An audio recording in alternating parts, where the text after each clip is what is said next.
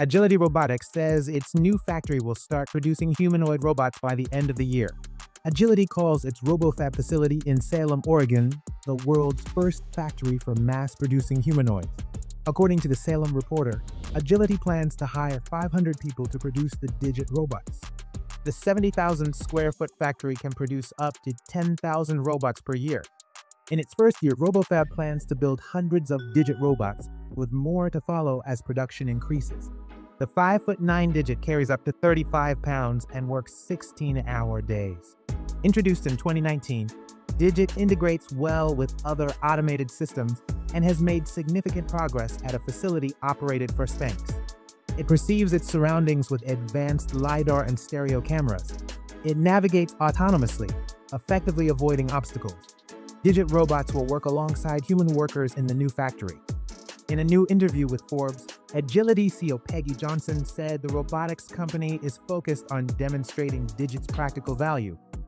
So Digit is a multi-purpose robot, and although we're starting in the logistics area because the demand is so high there, Digit can learn new skills. It can operate in the healthcare industry, retail, transportation. There's a whole world out there, but we're starting where the demand is highest and where we have the current feature set that can meet that demand.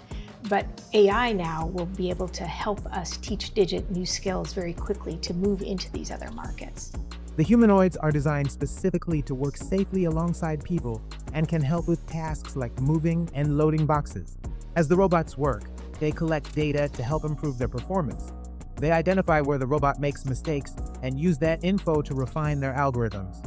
And so as you're trying to go out there and do the correct thing all the time in all of the cases, which is the measure of success of a good robot, what you really do is you build up these large data sets and then you drill into them to sort of find all the places where you kind of deviate for some unexpected reason. Something was outside what you planned for, and you can use that to improve what the robot's doing. Jonathan Hurst, co-founder and chief robotic officer of Agility, told the Salem Reporter his company aims to enable people to be more human than human.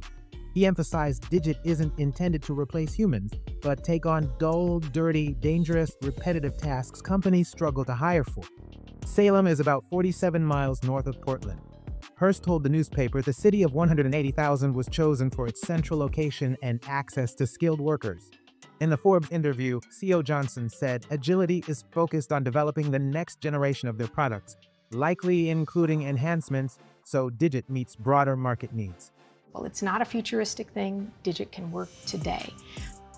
She said she wants to create an app store for its robots so companies can easily add new programs and change what the robots can do to fit different jobs.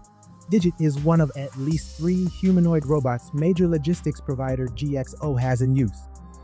GXO Logistics operates 869 warehouses across 27 countries, employing nearly 100,000 people.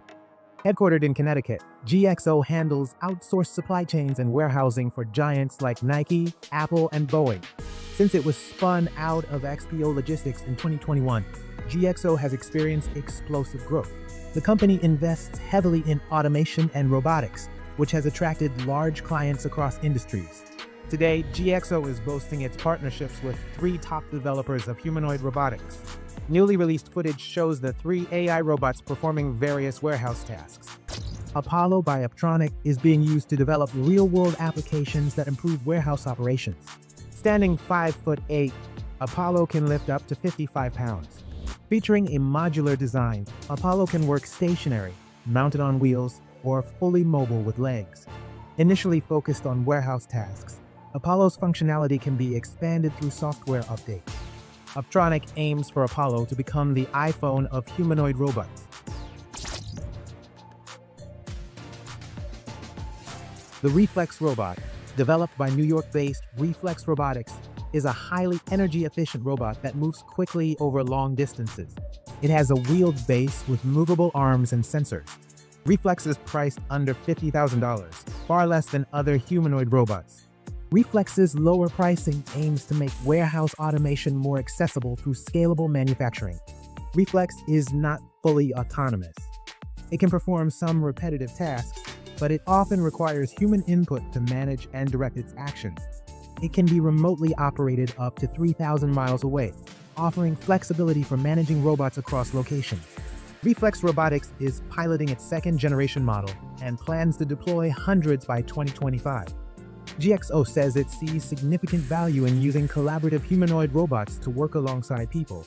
The company's incubator program partners with developers early to explore applications and refine robot capabilities. Agility is moving toward mass production as a growing array of companies globally race to dominate the market. Agility is up against the likes of Figure 02, which Figure AI calls the world's most advanced and first commercially viable autonomous humanoid robot. Figure's much-hyped robot recently completed testing at a BMW plant, and the luxury automaker is exploring future use. Unitree's H1, a Chinese AI robot that can do backflips, is touted as the fastest humanoid robot on 2 feet. The H1 is available for purchase, with prices ranging from $90,000 to over $150,000 and is already used in universities for robotics research. Unitree recently introduced the mass production-ready version of its G1, a downsized version of the H1 priced at $16,000. Phoenix, from Sanctuary AI, which the startup says will bring artificial general intelligence into physical reality. Tesla's Optimus, which Elon Musk says could boost the EV automaker's market value into the trillions, is also in the spotlight. A small number of Tesla bots are being tested at Gigafactory, with plans to produce a limited number in 2025 for internal use and increased production in 2026. And of course, Boston Dynamics' new electric Atlas. The list grows daily. Remember to subscribe to stay hip on the latest in humanoid robotics. Leave suggestions for humanoid robots to include in future roundups in the comments.